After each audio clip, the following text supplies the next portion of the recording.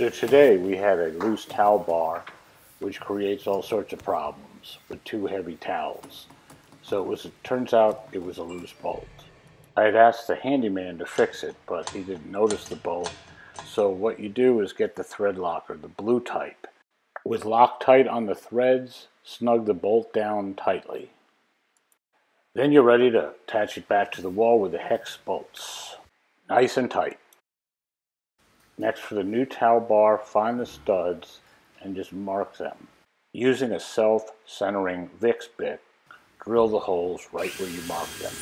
The towel bar will come with tiny screws. Throw those away in favor of decent sized screws to go right into the stud.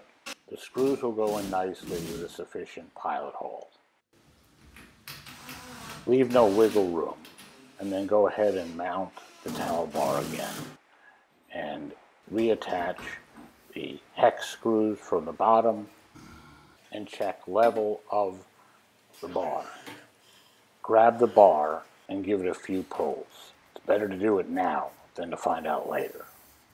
Final tool is a paper towel wet that will clean up the mess and keep the ladies happy.